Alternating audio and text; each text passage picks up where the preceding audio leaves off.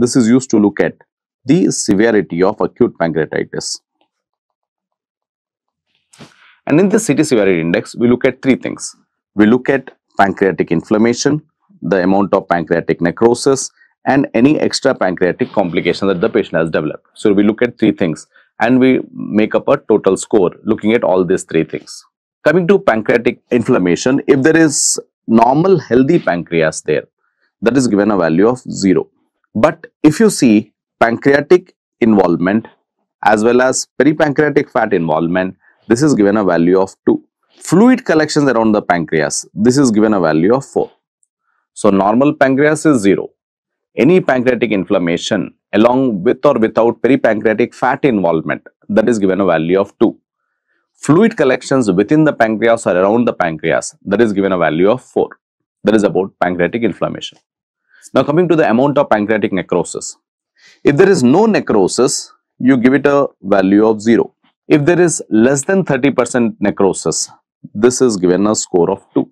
And if it is more than 30% of necrosis, it is given a score of 4. So based upon the amount of necrosis that is there in the pancreas. No necrosis, 0. Less than 30% of necrosis is 2. More than 30% of necrosis is given a score of 4. Next, looking at the extra-pancreatic complications. So in acute pancreatitis, you may develop various complications like pleural effusions, ascites, vascular involvement. You may have splenic artery pseudoaneurysms developing. You may have perforations in the intestine. The gastrointestinal complications can develop after a very severe pancreatitis. So whenever you have this extra pancreatic complications developing, you give it a value of 2. And then we get a total sum, right? If it is coming between 0 to 2, that is a mild pancreatitis. If the value is between 4 to 6, that is moderate pancreatitis.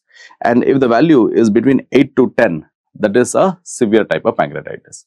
So 0 to 2 is mild, 4 to 6 is moderate, and 8 to 10 is severe type of pancreatitis. This is CT Severity Index that is done to look at the complications, the severity that occurs after pancreatitis. And now the next topic we'll study is the imaging findings in chronic pancreatitis. Chronic pancreatitis will have presence of calcification in the pancreas.